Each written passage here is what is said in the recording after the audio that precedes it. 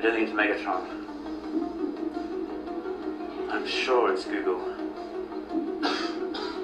After 4K. reviewing the footage, they noticed that the coffee came specifically from Tequin and Diana whenever Charles mentioned the right answer after the 4 options. They were able to catch a total of 19 coughs, which came from his wife and Tequin, which signaled the correct answers. But what's up, YouTube? Welcome back to my channel. How you guys doing? Hopefully you guys are doing all right, man. If you guys are brand new to the channel, you guys don't know what we do here, man. We break down scary and creepy videos on the net, on the web, from YouTube videos to TikTok videos, IG reels, Facebook, anything weird, usual, and unexplained you can find right here on this channel.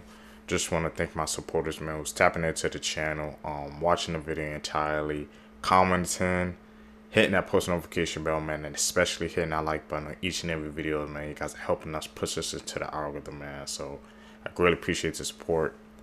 Found this video for you guys today. Let's see what we do best, seekers. Let's seek the truth.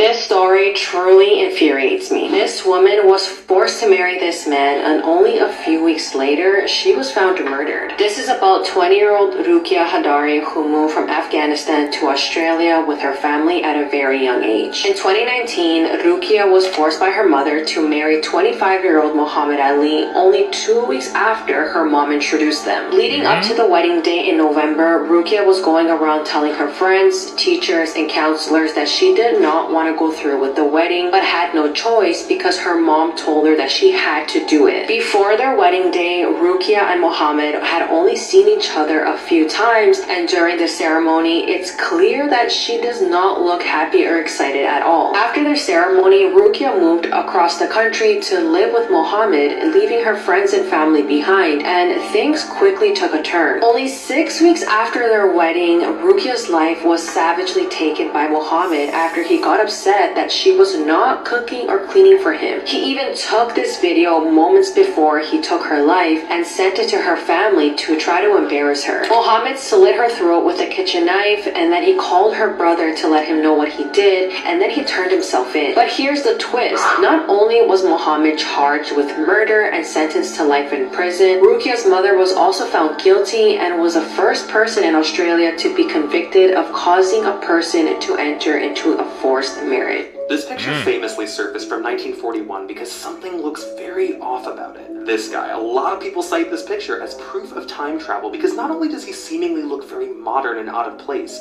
but he also appears to be holding a camera that's very small, too small for any commercial grade camera of 1941. But let me explain why this is debunked. The modern t-shirt he's wearing, it's a logo for the Montreal Maroons, which was a hockey team from the 40s. The glasses were also available. They had protective side shields in the 40s too. But what about that camera? It's small enough to be a digital camera, but they did not have commercial grade cameras that were this small in the 40s. Incorrect. Kodak confirmed of a rare model of a small portable camera that was limited, but it was available by 1941, which makes this photo completely plausible.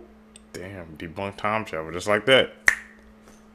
So I'm obsessed with the dark side of Disney. And did you know there's a horrible period of accidents at Disneyland that doesn't really get talked about a lot? It's been referred to as the Disney Dark Ages. It was from 1997 to 2003 when this guy, Paul Pressler, was the president of Disneyland. Paul basically decided they were no longer going to do scheduled maintenance on rides. They were only going to fix rides when they were broken. Did it save money? Sure. But this resulted in some of the worst accidents the park had ever seen. One of the worst being that of Brandon Zucker. In 2001, Brandon Zucker was on the Roger Rabbit ride, which was already having maintenance issues. An employee put Brandon on the wrong side of the car, and when he put the lap band down, it didn't close all the way. So at one point in the ride, Brandon tumbled out of his seat and was hit by an oncoming car. The car pinned him and dragged him down the track before anyone could do anything. Also, at the time, Disney employees were not allowed to call 911. They had to call park emergency services, who then called 911. So it took a while for anyone to come get Brandon. He did survive the accident, but he had brain damage so bad he was nonverbal and lost a lot of motor skills for the rest of his life. And eventually he passed away at 13 years old. The FBI suspects a serial killer works as a insane. trucker to find victims and then dispose of their bodies across state lines to confuse police. And that's what they think happened to Tammy Jo Zawicki. This college student was driving from Evanston, Indiana to Grinnell, Iowa when her car broke down in Illinois. Yet her body was found 9 days later across I-44 in Missouri. She was last seen on August 23rd, 1992, standing near her broken down car at mile marker 83 on I-80, and there was a semi-truck with a rusty orange stripe parked near her car. It seems like he was trying to help her, but the FBI thinks he was waiting to grab her. Tammy's body was found on a rural stretch of I-44 in southwestern Missouri. She was wrapped in a red blanket and surrounded by duct tape.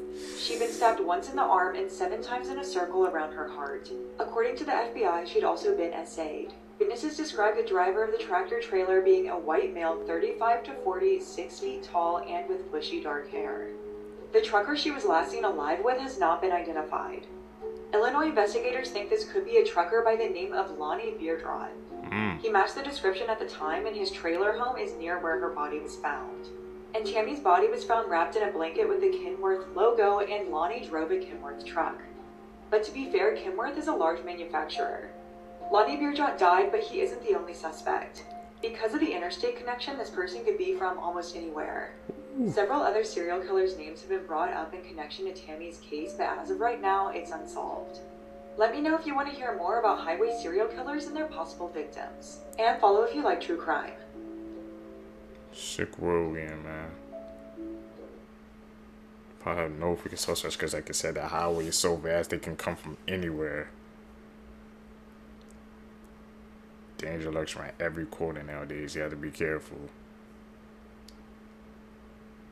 Edit. Call them on like we see it, man. If it got spawny edits, comment down below. Discoveries, Part 2. After a Chinese construction company caused a reservoir to sink 10 feet, a 600-year-old Buddha carving was uncovered. Underwater archaeologists even found evidence of an ancient temple beneath the 12-foot statue.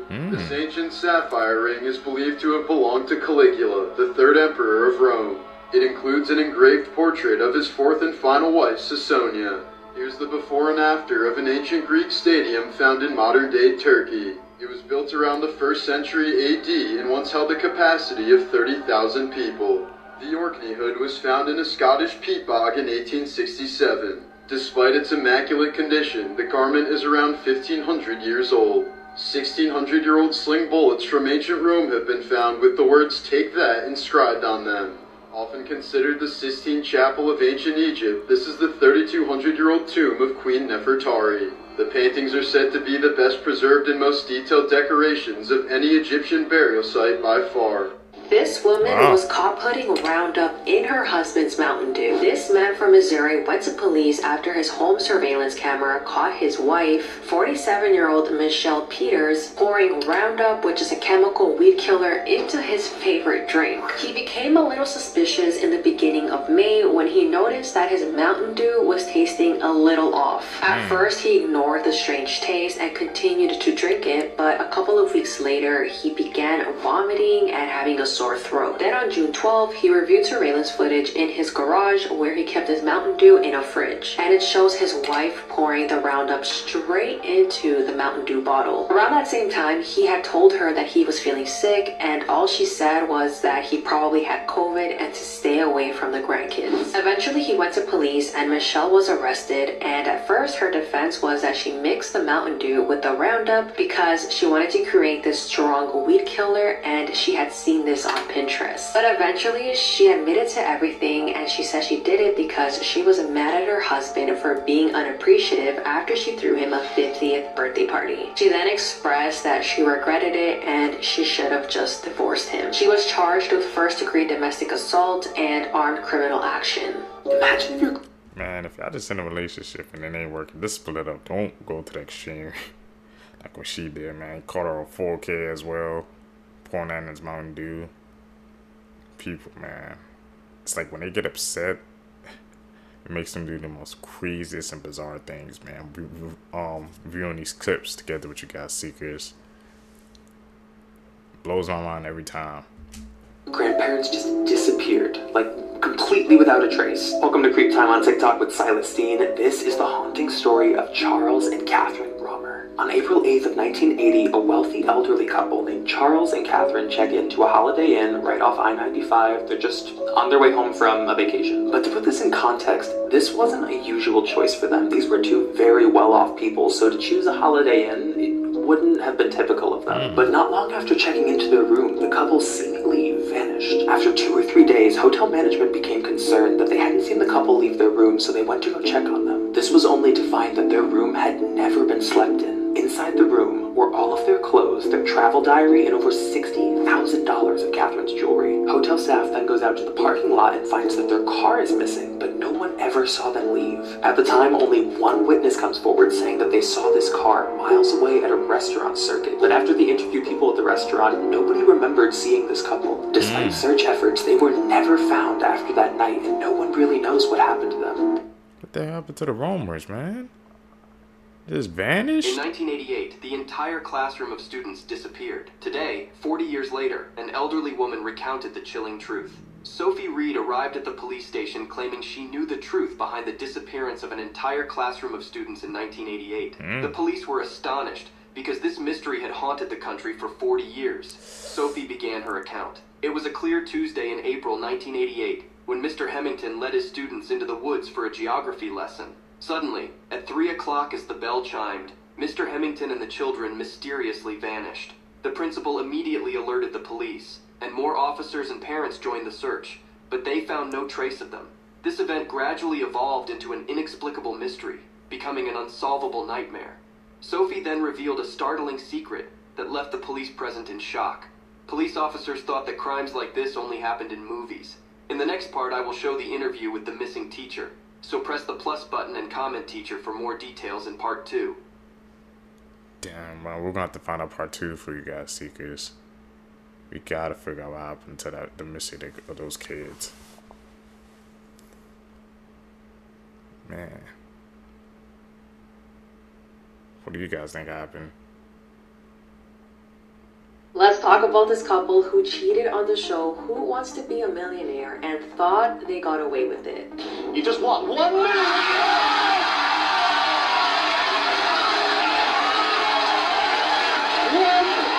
This all happened in 2001 when Charles Ingram was a contestant on the show, while his wife Diana and a man named Tequan Whitcock were in the audience helping him cheat the entire time. So how exactly did they notice that Charles was cheating? Well, throughout the entire show, the sound technician noticed a loud coughing coming from the audience at specific times after Charles spoke. I don't think it's an animal. Megatron. Mega. Yeah. I don't think it's Megatron. I'm sure it's Google. After 4K. reviewing the footage, they noticed that the coughing came specifically from Tequan and Diana whenever Charles mentioned the right answer after the 4 options. They were able to catch a total of 19 coughs, which came from his wife and Tequan, which signaled the correct answers. But not only that, Charles' strategy throughout the game was very odd because he would state the 4 options out loud, and it was clear that he didn't know the answer, but somehow he always got it right. Then what producers found strange was that after Charles got every question right and won £1 million, he was seen arguing with his wife backstage. At the time Charles left the set, they began investigating and they did not hand over the money to him. All 3 of them were found guilty of conspiring to cheat, but till this day they've maintained their innocence, and Tequan still argues that his coughing was because he had allergies and it was all a coincidence. Ultimately, if Charles didn't cheat, he would have only won £1,000 that night. This is a good reminder to... You got caught in 4K, bro. Cheating. At a game show like that, man, you know there's cameras like probably angled everywhere, so there's no way you could get away with cheating like that.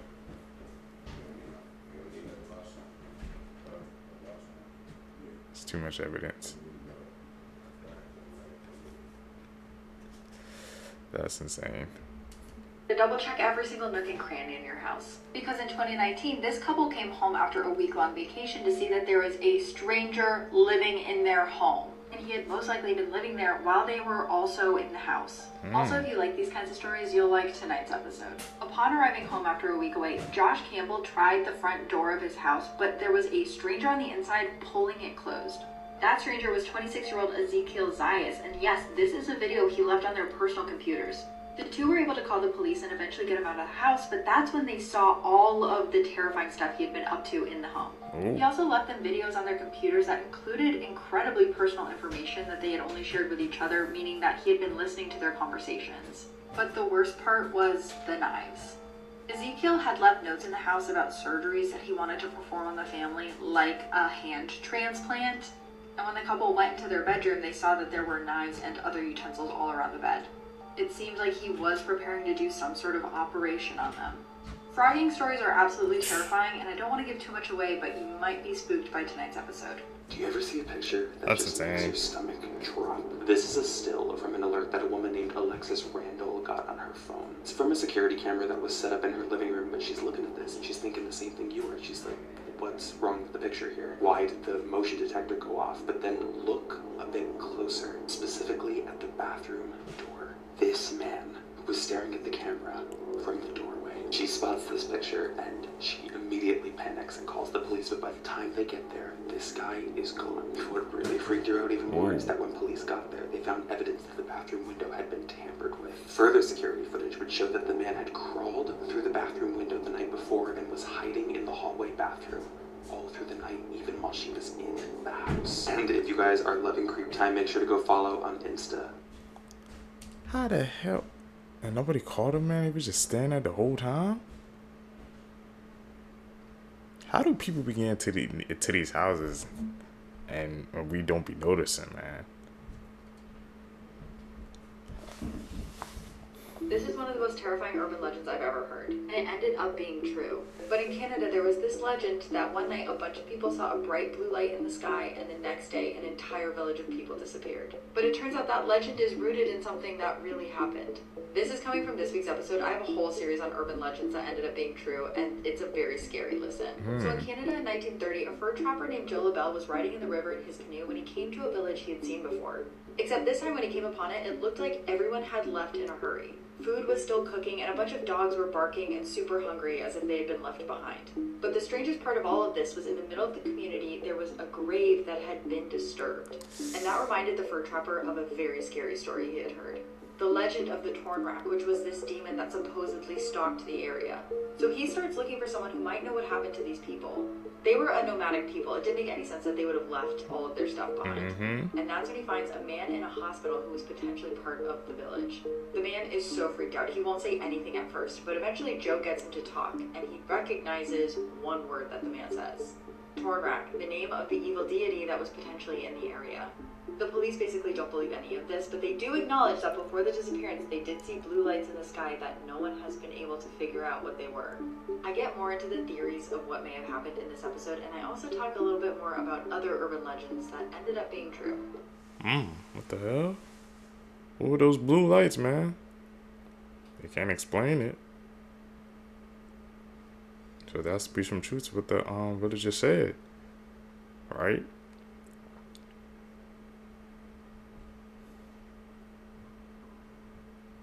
Terrifying cursed objects that will haunt your dreams, Part 1. Robert the Doll.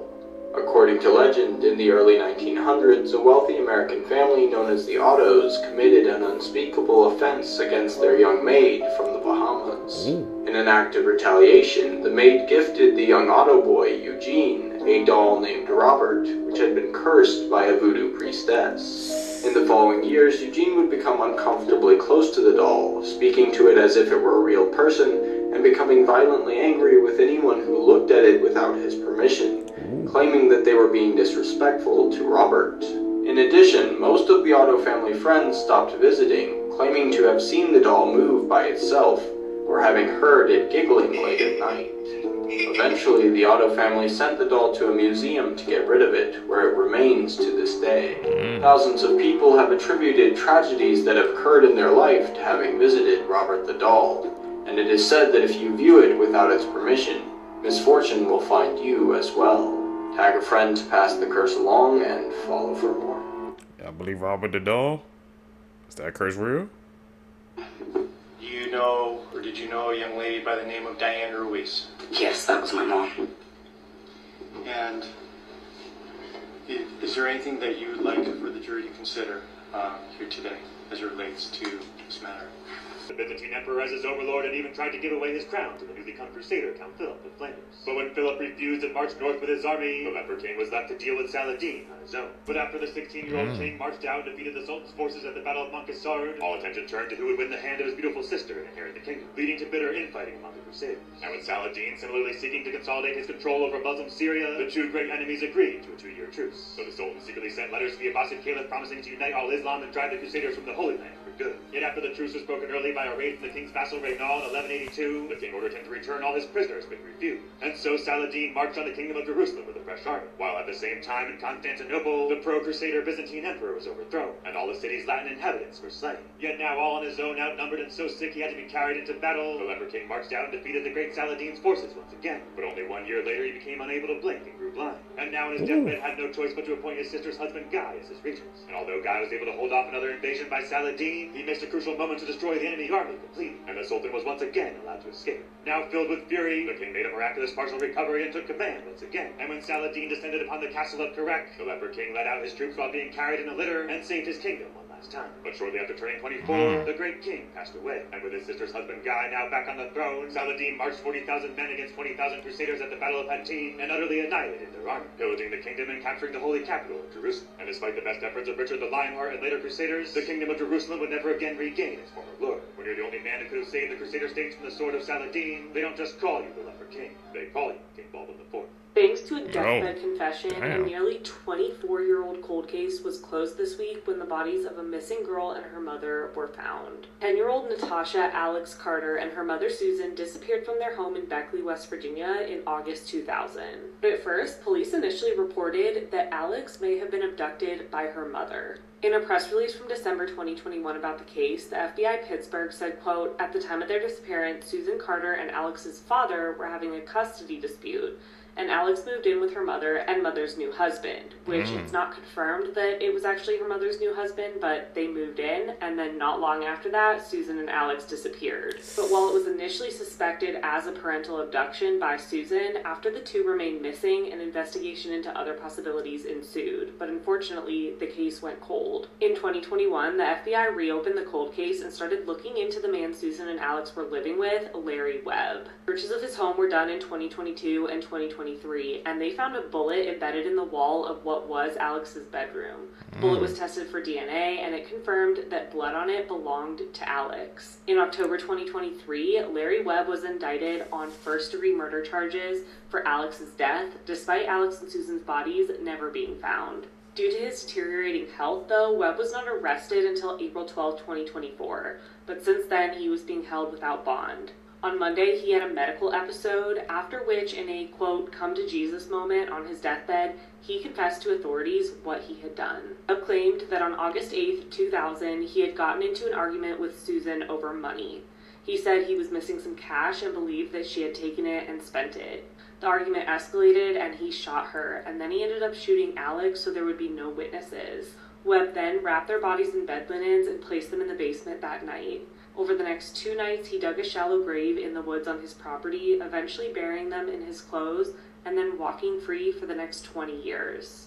On April 22, 2024, Larry Webb died at Mount Olive Correctional Complex, and 6 hours later, Susan and Alex's remains were found at his property in Beckley. Unfortunately, now that Webb is dead, he cannot be charged in connection to their deaths. At least now they have been found and can be properly laid to rest. Alex's father, Rick Lafferty, said after the discovery, quote, "It's kind of a sad day, but also a happy day because I can bring my baby home." Rest in peace, Alex and Susan. Rest in peace. Insane, man. It always takes somebody up to the end to finally confess what they did. Crazy case. Seekers, if you guys stay with me to the end of the video, you're true seekers seeking the truth. I really appreciate the support, man. Like I said, guys, make sure you guys hit that like button, subscribe, follow me on my social medias down below. Also, man, like I said, comment down the video, even if you guys just to say hi. It helps in the algorithm. So really appreciate the support. You guys can catch you in the next one, man. I'm out. Peace, YouTube. What's up, YouTube? Welcome back to the channel. How you guys doing? Hopefully you guys are doing alright, man. If you guys are brand new to the channel, you guys don't know what we do. We break down scary and creepy videos on the net, on the web, from YouTube videos to TikToks, IG Reels, Facebook, anything weird, usual, and unexplained, you can find right here on this channel. Just want to thank the supporters, man, who's been subscribing to the channel, hitting that post notification bell, hitting that like button, man. You're helping us grow our community, man, the seekers. So I really appreciate that support, man. Found this video for you guys today. Let's do what we do best, man. Seek the truth. This girl took her mom's life on Facebook Live. On January 8th of this year, 28-year-old Tananzin Oris Beltran went with her mom, 55-year-old Olivia Lucia Beltran, to a Santa Rosa police station. Tananzin needed to go there because she needed to pick up her vehicle after it was impounded following an earlier chase. While at the police station, she filmed herself waving an open pocket knife in front of everybody. An officer stated that she was too mentally unstable to drive, but they still let her go home. At 5 p.m. that same day, Tananzin was on Facebook Live when she stabbed her mother. Viewers of the live ended up contacting police to let them know what they had just witnessed. When officers arrived to the scene, they noticed that Tananzin was on her balcony holding a knife in her hand. Right next to her was her mother, and her clothes were just soaked in blood. Tananzin failed to respond to commands, so a group of officers broke through the front door and she was arrested. Olivia suffered from numerous stab wounds and was rushed to a local hospital. Unfortunately, the surgeons were unable to overcome the extensive life-threatening injuries and she passed away. Detectives worked with Meta/Facebook and had the video removed.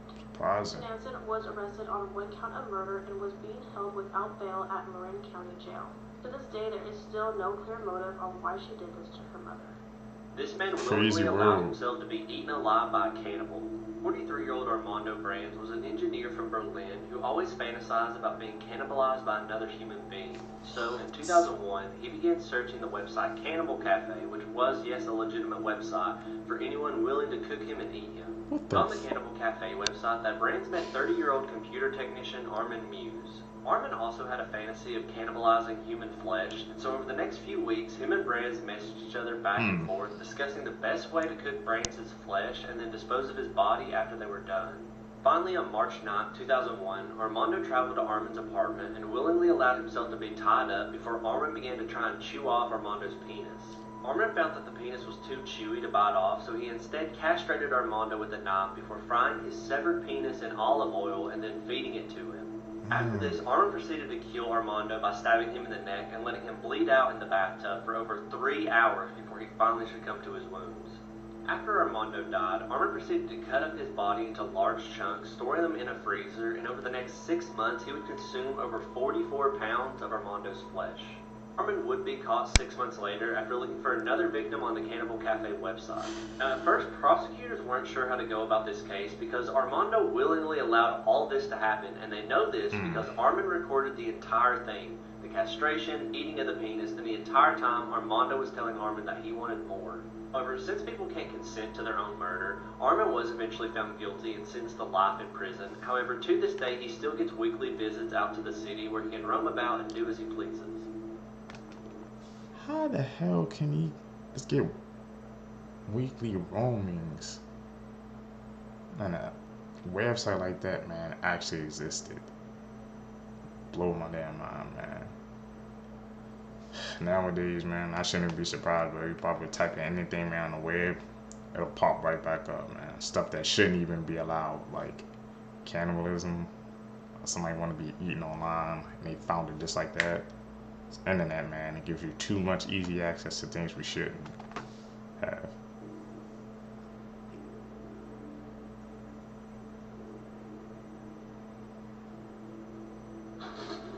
Because you are guilty, aren't you?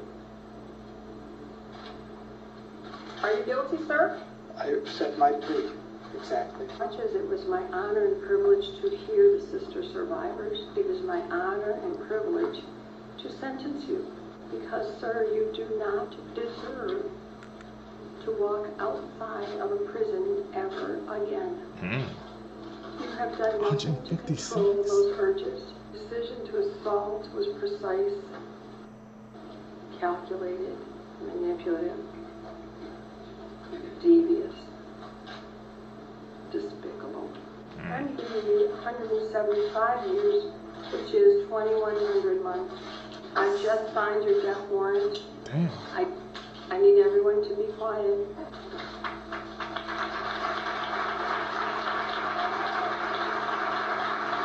These villagers dig up. Wasn't I think I remember seeing that case. Wasn't he like already? But didn't he work with like the Olympic team or something like that? And how he had that many access, man, because he was like a sports coach or something.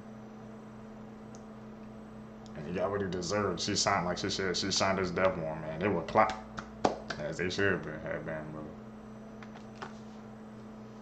Up their dead family members every 3 years, and you won't believe why. These people are from a village in Indonesia, and during their Reneem festival, they get their ancestors' corpses, clean them, then put them all out to dry, and dress them in new clothes as a ritual. And the reason is because they believe they're showing them love and respect. Different cultures have different, they do different things, but it's kind of bizarre, man. Could you guys do that? I can't even think about doing that, burying up. Digging up your loved ones. The Legend of Bunnyman Bridge. In 1904, not far from this bridge in Fairfax County, Virginia, was a mental asylum. Nearby residents didn't like the fact that mental patients were near their new homes, so they had it shut down. While the patients were being transported, their bus crashed and all were found except for one, a patient named Douglas Griffin, who disappeared into the nearby woods. In the upcoming weeks, bodies of rabbits were found strewn about the woods as if someone was eating them. On Halloween night, Douglas Griffin struck and killed a group of teenagers that were hanging out underneath of the bridge. They were gutted and hanged like dead rabbits. Now there is a ton of variations of this urban legend, but there is a slight bit of truth behind the origin of it. There was a police report from 1970 that said a person dressed in all white threw a hatchet at somebody's car. And the person had something on their heads. And that is where people filled in the blanks with it being rabbit ears. There was another report of a man running around with a hatchet in a bunny suit also in 1970. Who knows, maybe there really was a killer bunny man. This man has been sentenced to 100 years in it? prison after doing the unthinkable to his daughter. Tony Valles is a 66-year-old from Helena. On the 10th of July 2022, he was at home with his partner Heather. Tony's 8-year-old daughter Ariana and his 18-year-old son were also at the house at the time.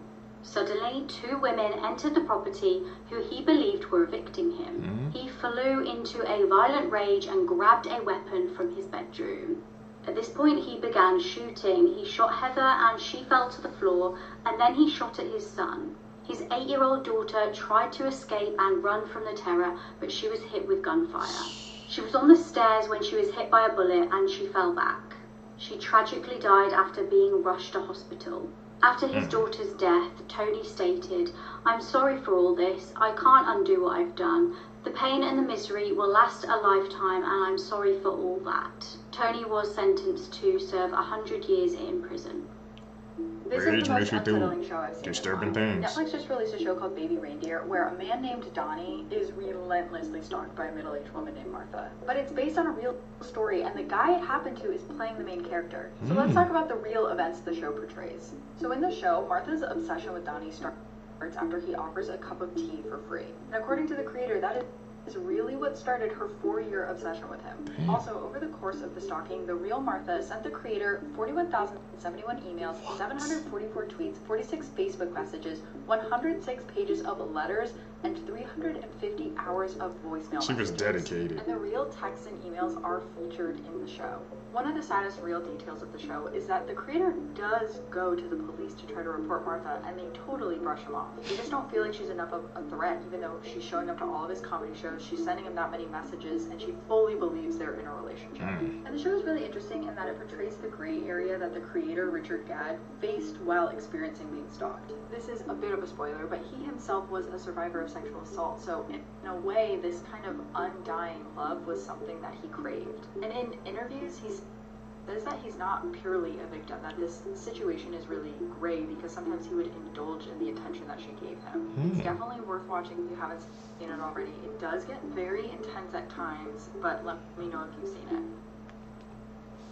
I seen that scrolling through Netflix a couple times on a recommended, but I really didn't know what it was about. But now that it's broken down for us, man, Any fellow seekers, they gonna check it out, man?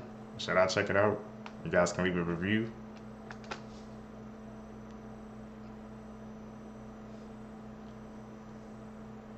Might have to check that out. Edit. Call it like I see it. His life was taken for laugh reacting to a Facebook photo. No way. This is 18-year-old Isaiah Craig Fitzgerald, and he was from Missouri. On May 25th of 2023, Isaiah had came across this photo of 20-year-old Tanner Watkins and his girlfriend. He reacts to the Facebook photo with a laughing emoji. Tanner ends up responding to Isaiah saying, "What's funny?" and an argument begins. Tanner then ends up telling Isaiah that they should meet at a park to fight after a heated exchange. An emoji? At the agreed upon location, shots were fired from both vehicles. Isaiah was fatally shot and his girlfriend was seriously wounded. Police have responded to the scene after receiving reports of gunfire, and they stopped both vehicles as they were leaving. Isaiah was pronounced dead and his girlfriend was transported to a local hospital where doctors treated her injuries. Officers ended up confiscating weapons from both vehicles. Tanner and 18-year-old Caleb Ramsey were both taken into custody. Both pled not guilty to all charges and were acquitted in December of 2023. The judge had ordered a mistrial after the jury could not agree on a verdict. Tanner and Caleb were charged with 3 counts of murder, 3 counts of assault, unlawful use of a weapon, and 4 counts of armed criminal action. The most terrifying prisoners of all time. This is Jamie Osuna, the man with 1,000 faces. In 2017, Jamie was sentenced to life in prison for the 2011 murder and torture of a woman from Bakersfield. During his court case, you can see him smirking, rolling his eyes, and mocking the family of the deceased, even giving a thumbs up as the judge announces his sentence. From there, he is transported to Corcoran State Prison, where things got worse. Way worse. He is given a cellmate, Luis Romero, who had spent more than 2 decades in prison himself. On March 9th, 2019, guards checked their cell and find the most gruesome scene. Romero had been beheaded and several of his body parts were removed and fashioned into a necklace worn by Jamie. "Ha ha ha" had been written on the wall in blood, as well as "the man with 1,000 faces." Someone that freaking dangerous, man. He had to be probably put into solitary, like, as soon as he got there, man. Because obviously during the case you showed, saying they were showing no remorse, man, putting a thumbs up during the trial, and telling, man, those are the most dangerous people, man, who can do an action like that have no remorse. And look what happened. The man with 1,000 faces, man. Crazy. Haha, bro. That's something like the Joker would do.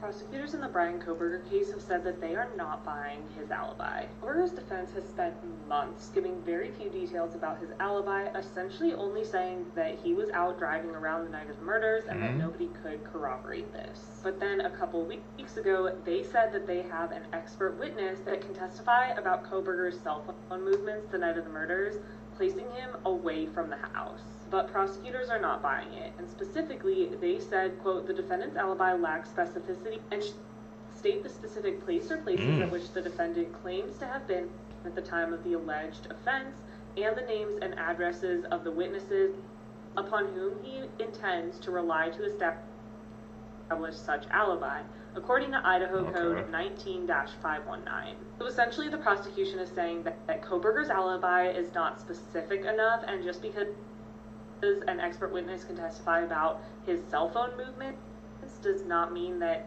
it's a corroborating alibi, and that they need specific witnesses to be able to verify his alibi for it to be a proper alibi. The next hearing for the case has been scheduled for May 2nd. Other updates in the Kohberger case include that prosecutors are also moving to have the following hearing after the May 2nd hearing on May 14th be under seal. This is essentially to protect the information that is being disseminated to the public that could potentially taint the jury pool. And speaking of the potential jury pool, the judge has ruled that the defense can continue their surveys of the potential jury pool to determine if the potential jury pool knows about Bryan Kohberger, because the defense is trying to get a change of venue. But that's all for the latest updates with Bryan Kohberger. Things are just continuing to slowly move along. The longest prison sentence justice in that history. case. At number 5 is Joseph Legend. He has served 67 years and 54 days in prison, and he was released earlier this year. He was convicted of murder at the age of 15. He was released at 83. At number 4 is Joseph Phillips, who served 68 years and 236 days. He was convicted in 1952 of raping a 5-year-old girl. He was paroled in March 2021. Third, with only 9 more days in prison, is Paul Goodell Jr. He served 68 years and 245 days. He was incarcerated in 1911 at the age of 17. He was released in 1980 at the age of 86. Once released, he died in a retirement home 7 years later at the age of 93. Oh, that time, in second place, and the only non-American on the list, is an Australian man by the name of Charles Fawcett. He was sentenced to life imprisonment after murdering an elderly man and stealing his boots. And before number 1, right, I'll go to prison next in the comments and leave your autocorrect finished. He'll write that you'll go to jail. And in number 1, it's Francis Clifford Smith. He's currently serving 72 years and 90 days. He was also sentenced to death for the murder of a night watchman on his way out of a nightclub. But his sentence was changed to life imprisonment in 1954, 2 hours before his scheduled execution. He was lucky. Changed just like that. All that time gone. Basically, if you get over 50 or 60 years, that's a life sentence, man. Once you get out, all that time's wasted, man.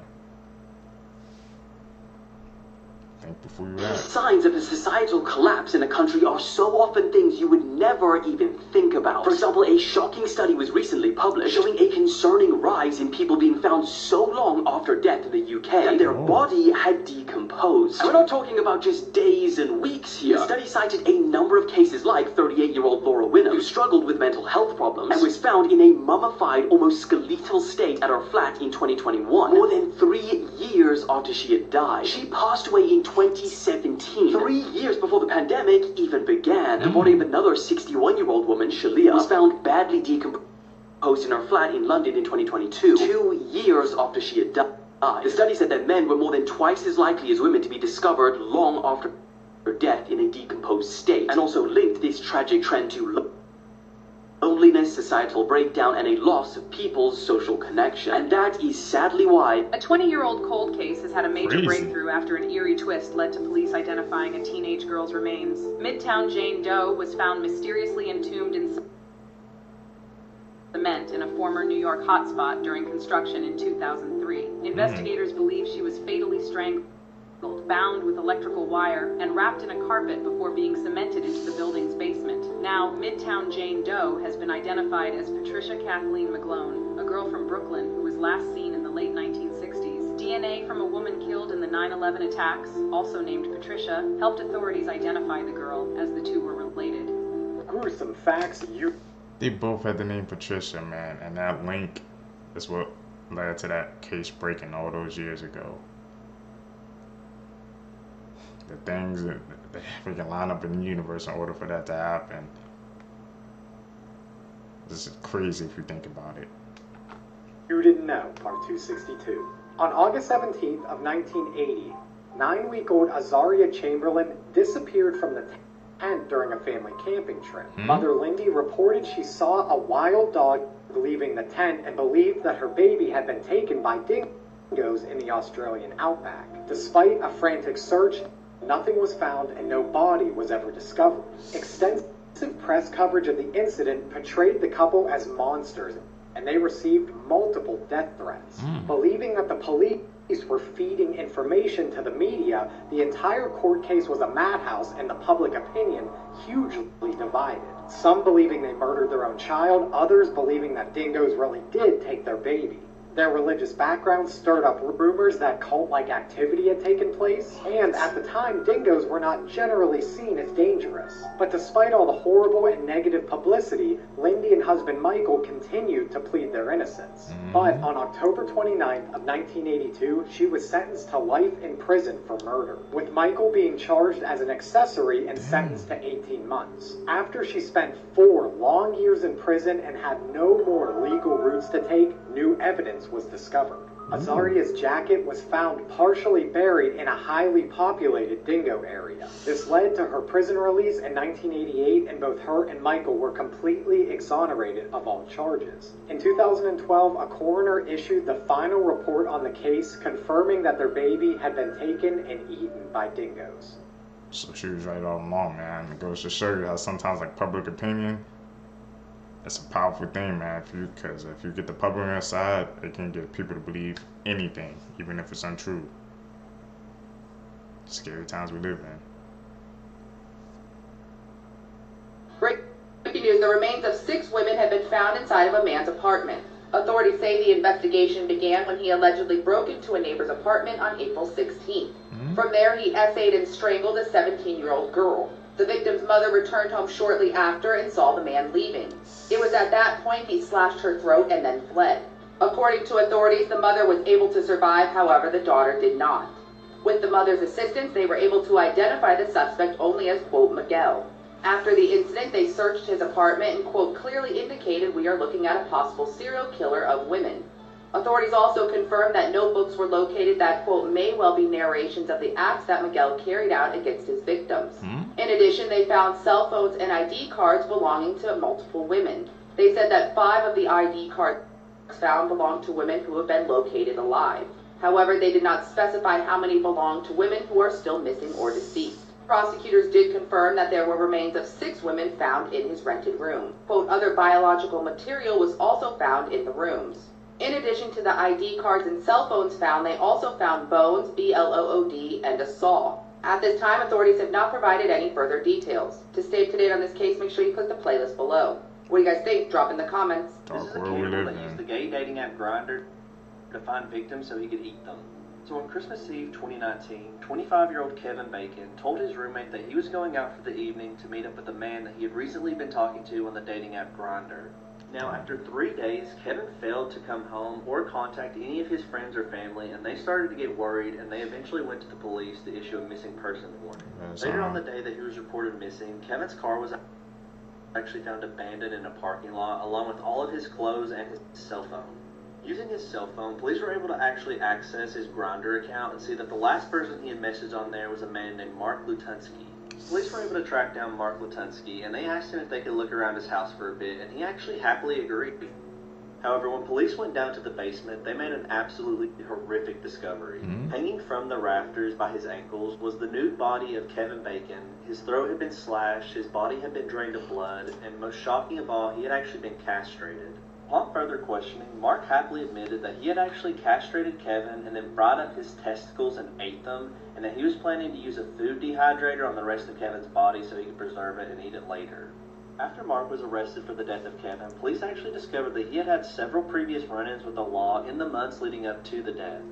2 men on 2 previous occasions actually called 911 stating they had escaped from Mark's basement after he drugged them, tied them up, and was planning to torture them.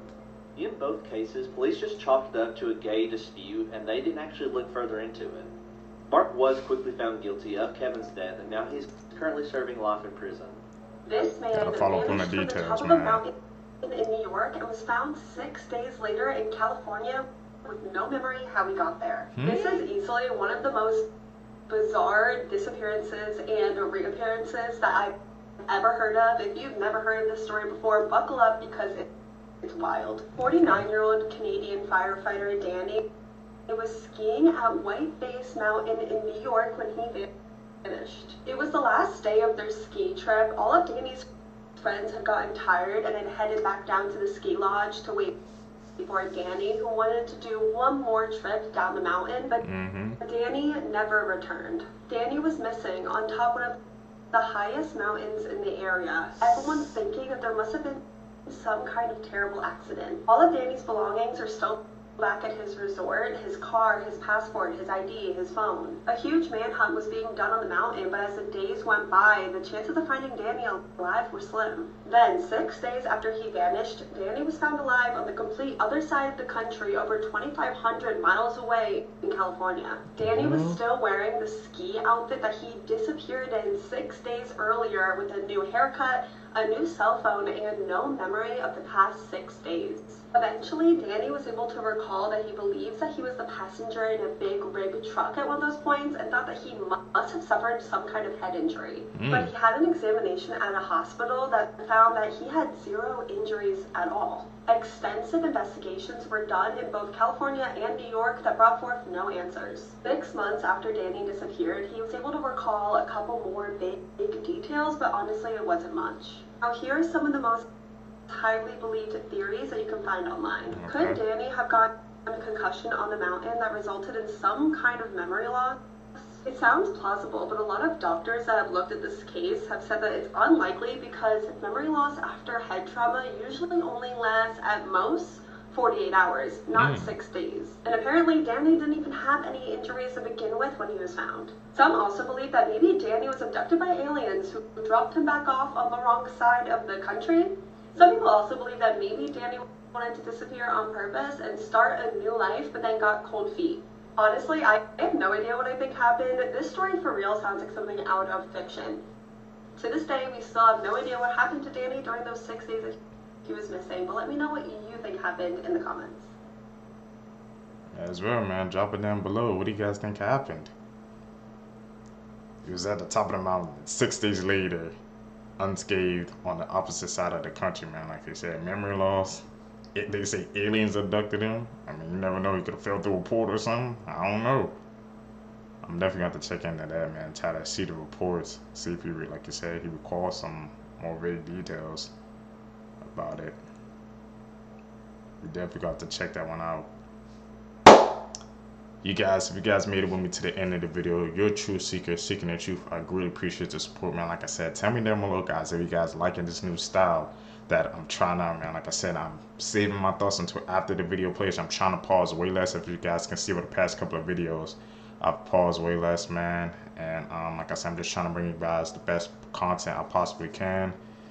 I'm trying to grow this community, seekers. I believe we can do this, man. So I just need you guys' help by spreading the word, man. If you just subscribe to the channel, hit that post notification bell, hit that like button, man. You guys are doing me a huge favor. You guys gonna catch in the next one, man. We're doing daily uploads this month as well. Might even get double on some days. I don't know yet. I'm out. Peace, seekers. What's up, YouTube? Welcome back to my channel. How you guys doing? Hopefully you guys are doing all right, man. If you guys are brand new to the channel, you guys don't know what we do. We break down scary and creepy videos on the net, on the web, from YouTube videos to TikTok videos, IG reels, Facebook, anything weird, usual, and unexplained you can find right here on this channel. Just want to thank my the supporters, man, who's tapping into the channel, subscribing, hitting that post notification bell, man, hitting that like button. You guys don't know how much you guys are helping out the channel just by doing those 3 simple things. You guys are pushing us in the algorithm, and we're connecting and find other people to join our community. Found this video for you guys today. Let's do what we do best, seekers. Let's seek the truth.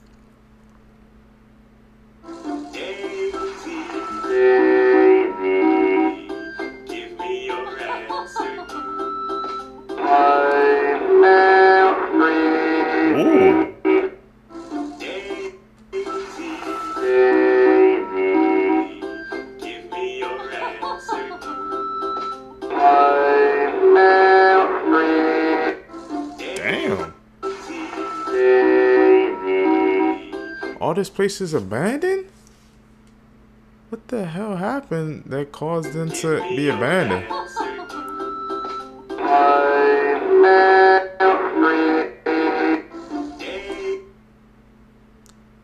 You guys have any idea why they just like abandoned all those places? There was like amusement parks,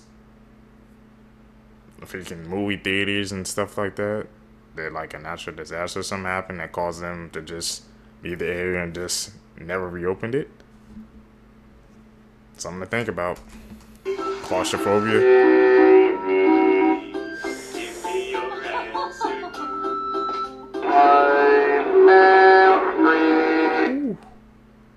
guys claustrophobic, man? That was a tight fit.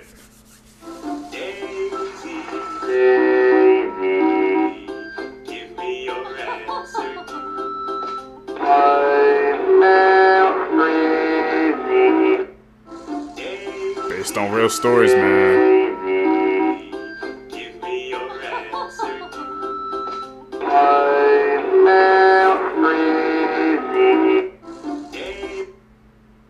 Was that an edit, or was that like some, lost footage, man, of Peppa Pig? You guys know recently how, man, we be seeing these clips, bro, of like how these cartoons and stuff, how they be having secret messages, man, behind them. Wouldn't surprise me, man, if Peppa Pig was in on it too. It was just announced a couple of days ago how it's been on for 20 years, so you know some stuff going on in the background, man. That's why we got to pay attention to our media.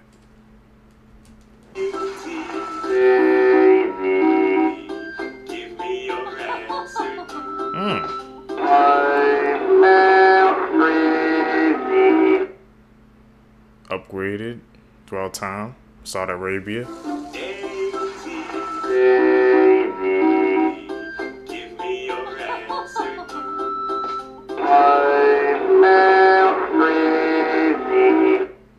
Celebrities, everybody age, change, but you know what happens in that type of work.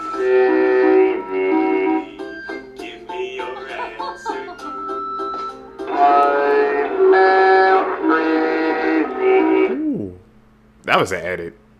You know what that was.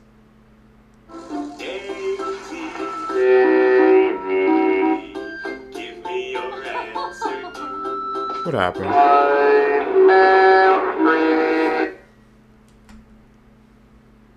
Have you ever been on a ride, man, and it got stuck?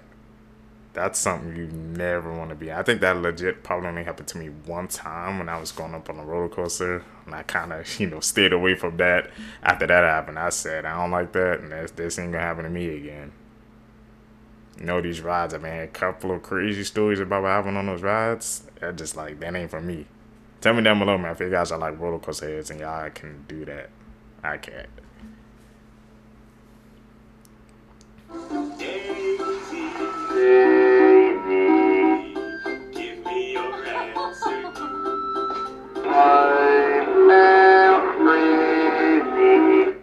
Edit. That was a family edit too.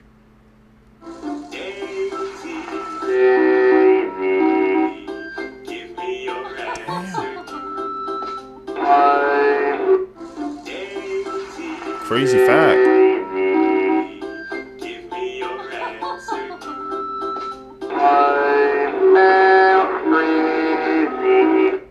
Big bodies of water.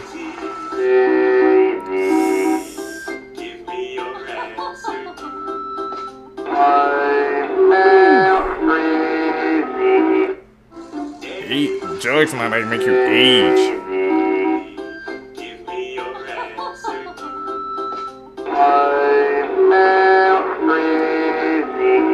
Why they abandoning them, bro?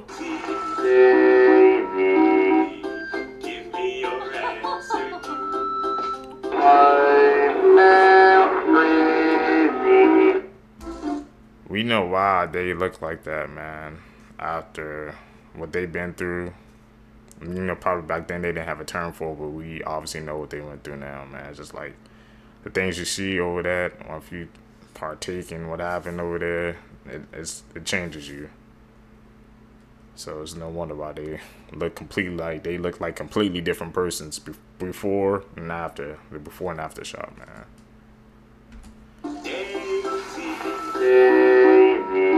Pitbull is James Charles? What the?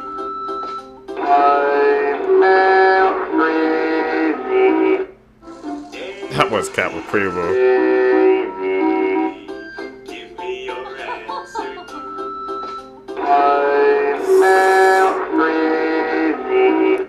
Makeup changes you.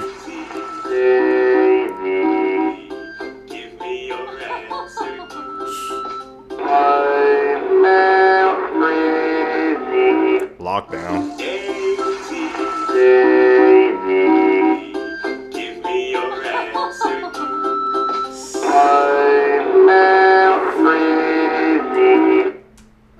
What Would y'all rank as one of the most creepy Marvel the MCU does, man? You know, fun fact, I'm an MCU fan, been keeping up with it for a minute, but I think for me, probably had to be the Doctor Strange and Dormammu scene where he kept, like, it kept happening over and over again. It was like a loop.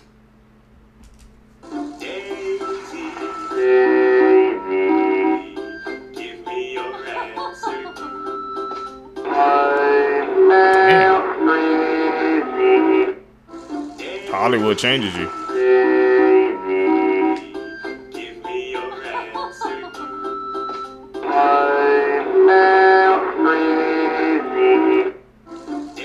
don't know what happened to her.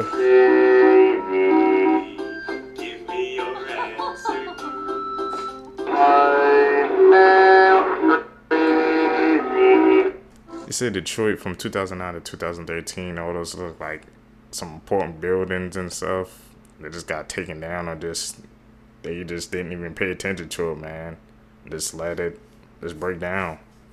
Maybe that was all part of a plan, cause you know what neighborhoods those buildings are in. That doesn't help anything.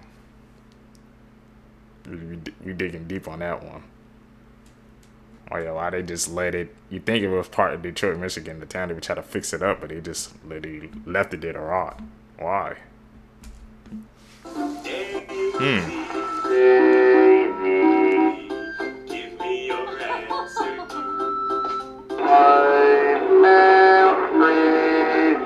Zeppelin.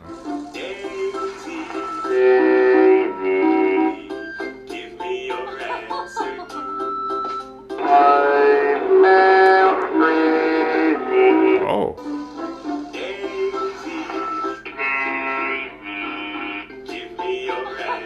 This is anime? Oh, what the hell she just throw?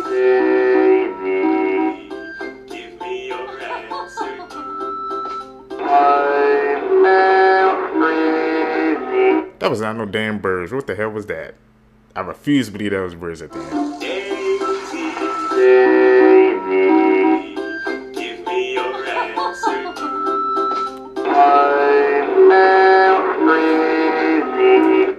That was in Italy, right? I've seen like pictures of that.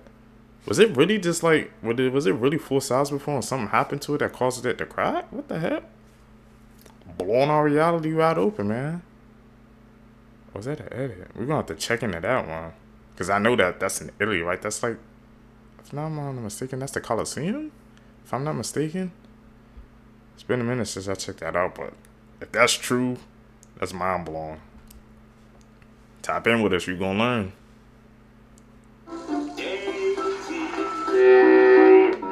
It is.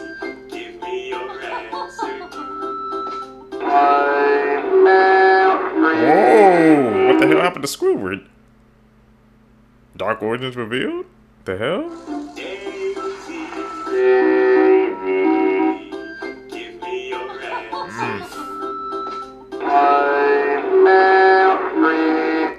Basically like Fear of Body of Water. I think I'm gonna carry that one.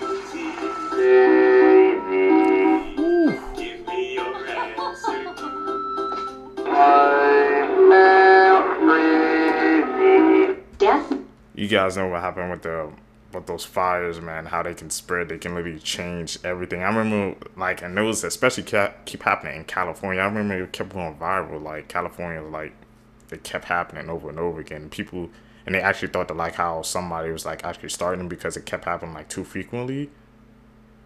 And wonder why California, that dark energy over there, you know, is in California. That's like the movie industry, LA, and stuff like that. So we don't know why the hell that was happening over there. Something to think about. Meet moving part 2. Frog legs?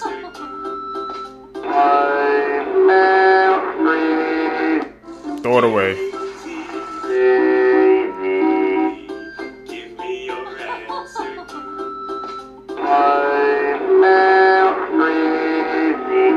Death Meat Moving Part 6. Hell is that? Ooh.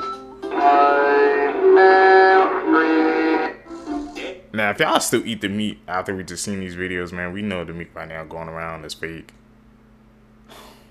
That's just proof. We just seen it now, 4K. And people still eat meat. I don't say how people can eat octopus and stuff like that. That just ain't for me, but now that I definitely see that, I ain't definitely ain't trying it. Give me your answer. Ooh. Fair squids. Give me your answer.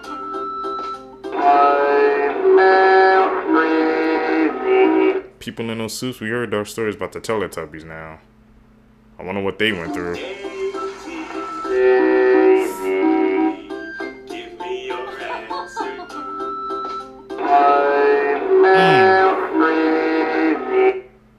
We don't do bugs. I said that in the previous video. I don't do bugs. Give me your answer.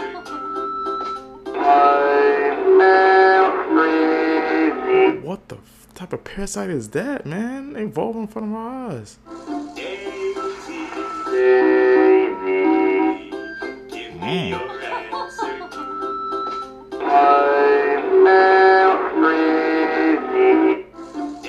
What's down in the ocean? Give me your answer.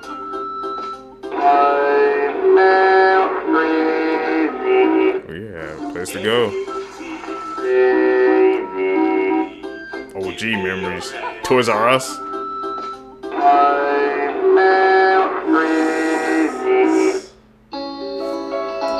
Remember about Toys R Us, man.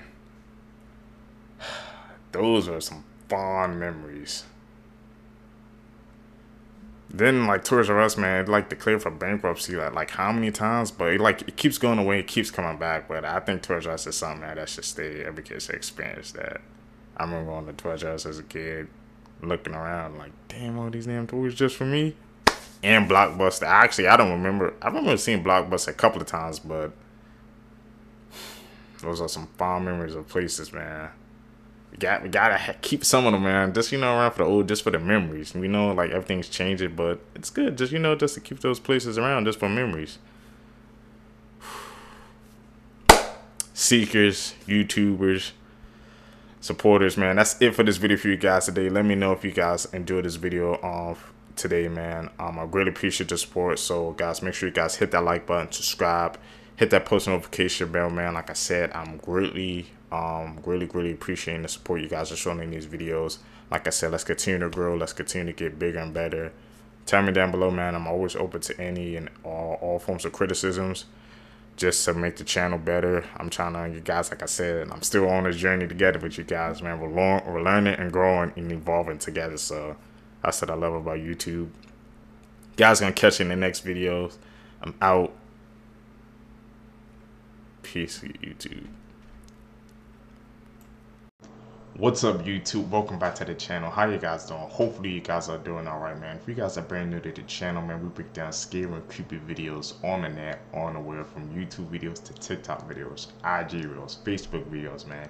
Anything weird, usual, and unexplained, you can find right here on this channel. Just want to thank you guys for the support who's been tapping into the channel, subscribing, hitting that post notification bell, hitting that like button, man. I really appreciate the support. It allows me to put back into the channel. And yeah, that's what we do best, seekers. Let's seek the truth. What we got today? This is why you should fear for your life if you buy or sell items on Facebook Marketplace. 56-year-old Denise Williams of Johnstown, Pennsylvania, wanted to buy a refrigerator for her boyfriend. She found one listed on Facebook Marketplace. The seller was 26-year-old Joshua Gorgon. Denise went to his apartment alone to check out the fridge, but never came out. On Monday, she was reported missing by her family, and police were able to track her using her phone and information from a Facebook account. She was found dead from multiple stab wounds at Joshua's apartment. Joshua was arrested and charged with criminal homicide. When he was interviewed by Cambria County detectives, he admitted to stabbing Williams to death with a kitchen knife following an argument over the cost of the refrigerator. The mystery of Kate Yupp is... That right there, man, is exactly what. If you guys gonna meet up somebody to buy something like online from marketplace or something like that, always make sure it's in a public area. Never meet them at their house or a location of their choosing, man. You have to do it in a public meetup, a public setting, because you never know what can happen, man. Like you said, they was disputing over the price, and look what that turned out. Never go to a person's place, man. Especially if you're buying something online. No. Still very much unexplained. Kate Yup was a YouTuber who would make mukbang videos where she would eat excessive amounts of food. These were not normal videos. Kate was eating aggressively fast, almost like she was being starved or she was forced. She also wears a blindfold in every video, so her identity is completely unknown. But viewers became seriously concerned when they started to notice warning signs that Kate might be under someone's control. There are indicators that there was somebody else in that room with her while she's eating all of this food. You can hear him breathing in the background of her videos. She's eating so fast that in one video she actually chips her teeth, and when she shows them to the camera, these are teeth that are rotted. But the most compelling evidence to support that Kate Yup could be a victim of trafficking are the cryptic messages that she's left in the text editing of her videos. Since this all kind of blew up in the media, the channel has gone totally dark and there hasn't been a new video in a year. Barbie has a much creepier check history that than I out. thought. I'm going to show you some theories about Barbie that have been keeping me up at night. And I cover all sorts of creepy and true crime stuff, so follow along. In 2010, Barbie released a doll that had a camera on her necklace as well as a video screen on her back. Come This again? doll has since been discontinued, but there's a lot of rumors about what happened to this footage when it was recorded. So people have always theorized that the footage was collected and sold either by Mattel or by someone more nefarious.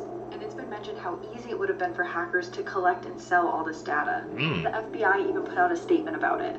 Barbie also released and discontinued the Hello doll, which could listen to children and respond with over 8,000 pre-recorded answers. A lot of parents worried that these dolls were potentially recording their children and then selling that data, but this doll also has really concerning reviews. Like, people say that the doll won't take no for an answer. Like, if she asked if you wanted to hear a story and then you said no, she would actually push back and then just tell you the story anyways. And the doll would also ask really specific and targeted questions about children, like how big their families were and if they had any siblings. Was this doll just collecting market data on children, or was it something much weirder? No one could work out why this child kept getting sick. So doctors took a look at the cameras that were set up in the room, and what they saw gave them chills. 9 days after Garrett Spears was born, he was admitted to hospital. Since then, Lacey Spears would care for her son through a myriad of illnesses. No one could figure out why young Gareth kept getting sick. Lacey, the dutiful single mother, would document his illnesses online. She created an online blog where she would chronicle her struggles and document her struggles to find a cure for whatever illness Garrett had. In 2014, Gareth, age 5, was rushed to hospital. Doctors again couldn't quite work out what made him sick, but they were able to treat his symptoms and he made a full recovery. Doctors were gearing up to discharge him. However, within a few short hours, Gareth took a turn for the worst, and without warning, he sadly passed away. The hospital staff were devastated. They were very confused as to what had happened. So they did a blood test, and that's where they found something very disturbing. Garrett had deadly levels of sodium in his blood. He had been suffering from sodium poisoning, which meant someone was poisoning him. So when hooked up to certain machines in the hospital, there are cameras. They took a look at those cameras, and they saw what was happening. His mother, Lacey, had been poisoning him with sea salt. Lacey was arrested. She was diagnosed with Munchausen syndrome by proxy, and she was sentenced to 25 years. My name's Harves, and I tell 17 crime stories. For more, remember to follow. Just for some clout? People have to be better, man. When clout comes into the picture, they just lose all sense of morality. Never fails, man. Clout is one of the most dangerous drugs there's out there nowadays. And shoot Geoward in the back 12 times, killing him instantly. With her son-in-law's body on the kitchen floor, Cynthia went on with her birthday celebrations, first going to a local cafe for breakfast, then to a casino, and finally to her favorite coffee shop, where she was brought into questioning by police. And what followed is an interrogation that would make anyone's blood curdle. Come here. I'm sorry! We're just gonna put handcuffs on just for now. Where's the knife? Sorry, Dad, sorry, I don't know what chest! This is police body cam footage that depicts a 12-year-old girl after she just stabbed and killed her 9-year-old brother. She's seen crying and apologizing to police and her mother repeatedly. This would take place on Friday night in Oklahoma. Just sit there for a second. You don't have the knife on you, right? No, I swear I don't. I'm Sorry. sorry. I don't. I'm sorry.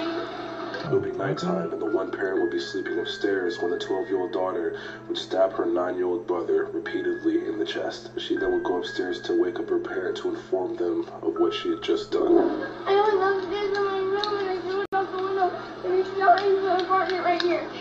You threw it where? I threw it out my window upstairs. Not right there. It's the room. It's the other room. It's right behind the apartment. This apartment right here. The young girl will be taken into custody and is currently being held at the Family Center for Juvenile Justice. The hell made her do that?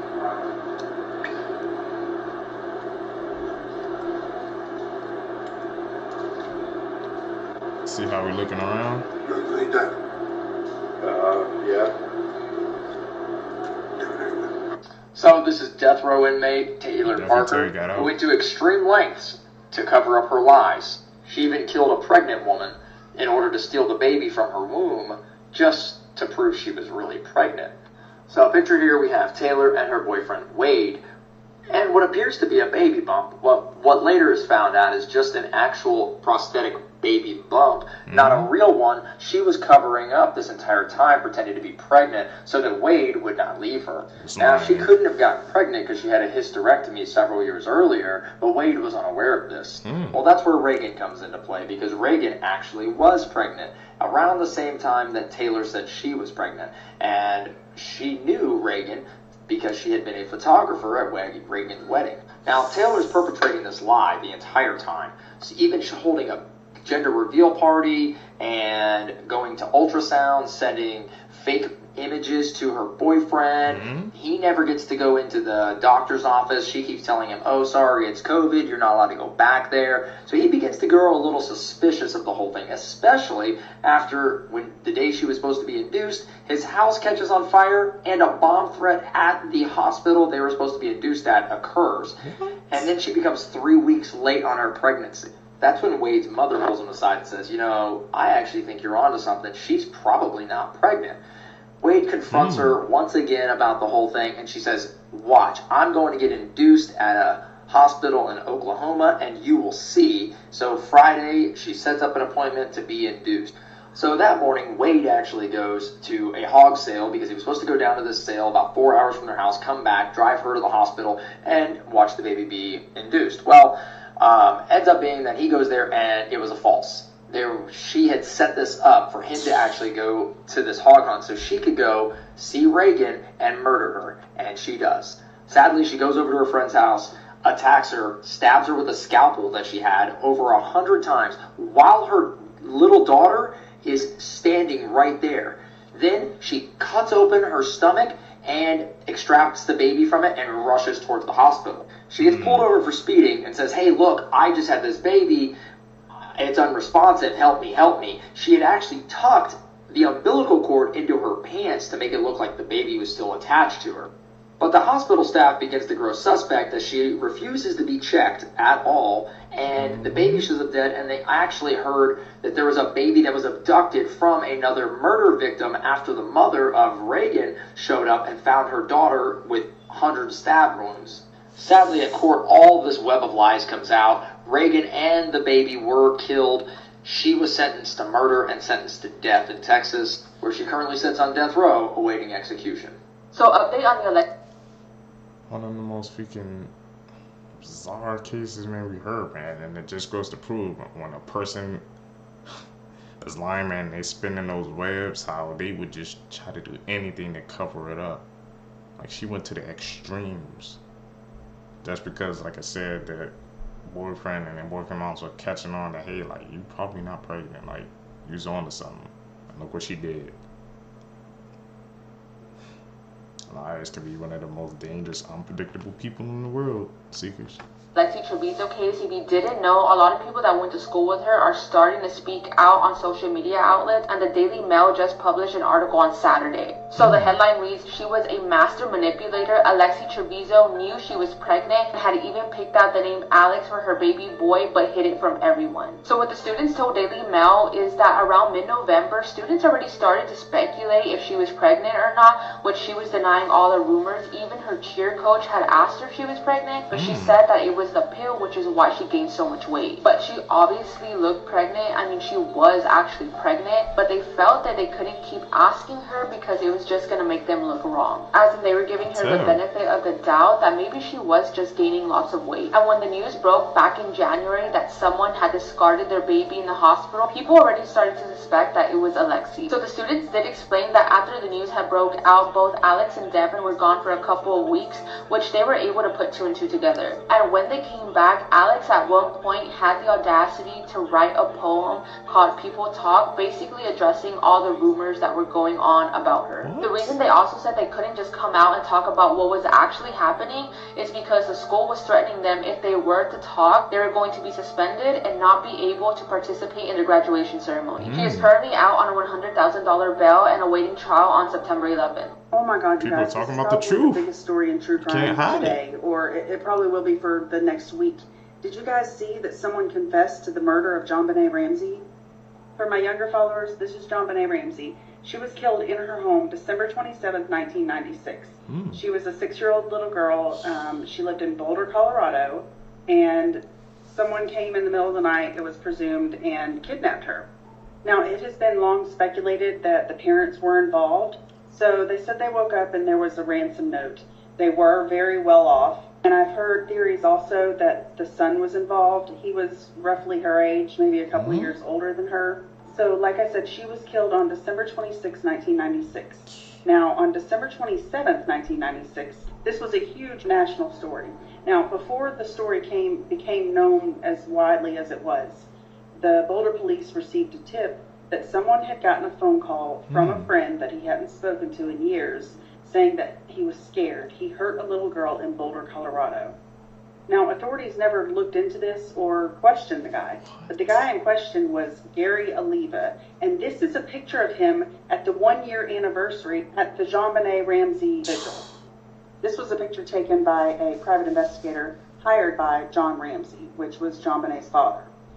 He gave them this information and they never looked into it further. Wow. So, again, like all my videos, what is going on with the justice system in this country?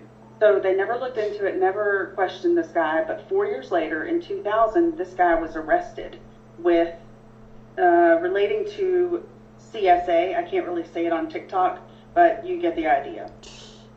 He was arrested in 2000, at which point he wrote more letters, confession letters, to this friend that lived in California. Okay, so fast forward to 2016, this guy gets arrested yet again, and cops find pictures of JonBenet on his phone, and the CSA charges that he was being arrested for multiple times, and the multiple tips from this guy that he had called and said, "I'm scared, I hurt this girl," were never looked into. What? Again? Today we're going to be talking about a murderer and a serial rapist by the name of Mr. Cruel, who a few decades ago was Australia's most wanted and was also known as the boogeyman of Australia. So according to various sketches, this is what Mr. Cruel looked like. And between 1987 and 1991, he broke into 3 homes of 3 Australian parents, and then he would bound the parents and take their daughters. On the morning of August 22nd, 1987, a masked man broke into a quiet home in the suburbs in Melbourne, Australia. He forced both parents onto their stomachs and then bound them. And then he locked them in a closet as he proceeded to rape their 11-year-old daughter. He cut the phone lines and then he left after assaulting the daughter. When the police first heard about this case, they were trying to figure out what happened and asked the parents. The parents then said that the attacker came into their house with a gun and a knife, and tied them in knots which can only be known by sailors. So this gave the police a hint as to who he could be. But because he was wearing a mask, he was unable to be identified. The little girl who was attacked then told the police that he had made a phone call, and told the person on the phone call to move their children and also called him a bozo. But when the police looked into it, they found no record of any phone call. This was just something that Mr. Cruel did to throw the police off his case. He was doing this to purposely confuse investigators. And that's when he went for his second victim, Sharon Wills, who was 10 years old. Just days after Christmas in 1988, John Wills, his wife, and their 4 daughters were asleep. And this house was a couple of miles away from where the first crime took place. Wearing dark blue overalls and a dark ski mask, Mr. Cruel came back. He held a gun to the father's head, and just like the previous crime, rolled the parents onto the stomachs and bound them and gagged them. He knew Sharon Wills' name and woke her up. He then blindfolded her, gagged her, and took her away, and fled the house with some of her clothing the next morning. By the time the father got help, it was too late. Mr. Cruel was gone, and so was Sharon Wills. But 18 hours later, a woman stumbled upon her. She was dressed in a green garbage bag, standing on the street a quarter after midnight. Because she was blindfolded throughout the assault, she couldn't give much information to the police. But Mr. Cruel made sure to wash her body and cut her fingernails and floss her teeth, so there was no forensic evidence available. He then told her that he was the boogeyman. But this was just the beginning of Mr. Cruel's attacks. He then proceeded to attack another girl and murder and attack one more. Running out of time, so I'm going to have to make a part 2, but make sure you check it out. This is one of the most high-profile pedophiles in Hollywood, Jeffrey Jones. You might recognize Jeffrey from a number of movies he's been in, like Ferris Bueller's Day Off, The Hunt for Red October, and Beetlejuice. It's highly ironic to me that in a lot of the movies he was in, Jeffrey Jones played the villain, and he ended up being one in real life. So after his career flourished in the late 80s and 90s, let's fast forward to 2002. That year, Jeffrey was arrested for the possession of CP, if you know what I'm talking about, and he was accused by a 17-year-old boy of soliciting him to take nude photos. These charges get even more disturbing when you realize that the young boy who accused Jeffrey of soliciting him to take nude photographs was 14 when the charges were originally brought up and the accusations were made. Jeffrey pleaded no contest to the solicitation. He openly admitted that he had done this horrible thing. But once again, because of legal loopholes, because he admitted to this and pled no contest, that meant that the other CP charges were completely dropped. No way. And what happened to Jeffrey after all this? Well, he got 5 years probation. He also had to go through counseling and register as a sex offender. And yes, if you're wondering, to this day, he is still registered as a sex offender. You can find the records of all of this online. But it seems like Jeffrey didn't want to be known as a sex offender throughout his life. For the rest of his life, and he would end up being arrested twice for failing to update his sex offender registration. And in 2006, when working on the set of the movie Who's Your Caddy?, the community of Aiken, South Carolina, where the film was being filmed, complained to the government and complained that a sex offender was on set. This was due to the fact that families had been invited to visit the set with their children, and they had no idea that there was a predator lurking amongst the crew. To this day, a lot of people don't know what this guy has done, and even Justin Bieber posted a photo with him a couple years back, and a lot of people were obviously a little mad about that. And I think it's important to realize that these people are everywhere. They're your friends, your family, your neighbors. They're even celebrities. And at the end of the day, even the people that you look up to and have seen a million times on the silver screen could be the worst people you've ever met in real life. If you like these types of stories, give me a follow or listen to my wife and I's podcast, Murder in America. Like you said, man, it seems like it's always somebody in Hollywood or famous in that realm that has that problem, man. Y'all know the beef that's going on with freaking Jake and Kendrick Lamar right now. You know what Kendrick said, how he's been dropping dishes and about hitting about certain stuff. It's like it's crazy. It's a rampant problem in Hollywood, man. Or when it involves famous people, we don't know if it's true now, it's not confirmed, but it's just crazy how it's always like someone in that realm or something like that. That's just something to think about. Patreon. I know if Amanda was alive, she'd be a Patreon member. Thank God for true crime. What would... Here's the thing. I enjoy listening to some true crime podcasts. I like when they're mysteries and there's like an investigation involved. I honestly like it when a journalist does it and they're in tandem with the family and the family knows about it, so they're kind of working on it together. Like, there's a lot of good examples. There's Someone Knows Something, Crime Junkie, although not a great name. my favorite podcast of all time is The Last Podcast on the Left. They don't do all true crime, they do a bunch of other stuff too, but like when they do true crime, they're really good at like demystifying like these serial killers, like, oh, they did, and they're like, no, they're losers. So I really appreciate that. But anyway, someone recommended My Favorite Murder, and I listened to an episode, and I was like, no. First of all, the first half was just like 40 minutes of them doing bits between them, and I'm like, okay, well, if you're going to be a true crime podcast, don't you do research and stuff? They did very little research, like they infantilized like the victims, like it was just really uncomfortable to listen to.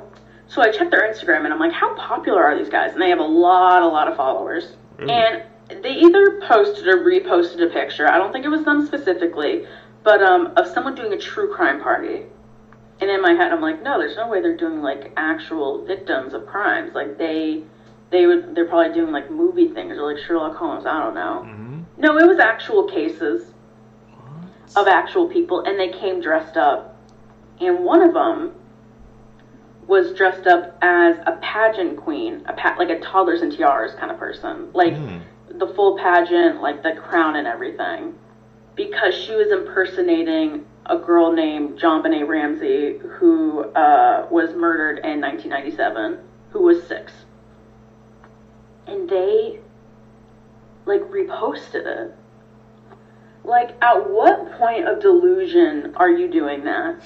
Like, that's genuinely disgusting. And they're really popular. Guys, again, I would just be, like, considerate of your consumption. Like, there are a lot of, like, true crime podcasts that, like, work very closely with victims and, like, raise a lot of money. Like, Crime Junkie, like, started a project where they actually identified 2 unidentified people because they raised enough donations to get the DNA testing for them, which was like, oh, it was amazing. It was like, oh, okay, you're doing something. Not doing bits and not dressing as like a child victim for a party. And Last Podcast on the Left does a lot of like alien episodes and Bigfoot episodes. Those are my favorite. That's actually insane. Truly, that's one of the first time I heard about it. A true crime party where they dress up as the... Who even thought of that idea? Who even thought, hey, let's have a true crime party and we dress up as the victims? Knowing what they went through, y'all know the story, the background behind it, and y'all throwing a party, dressing up as them.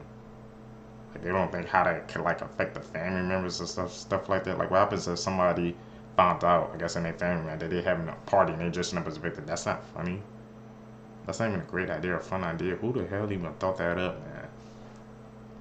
People nowadays, bro, I'm trying to tell you, they don't think before they act, before they do things like this, man.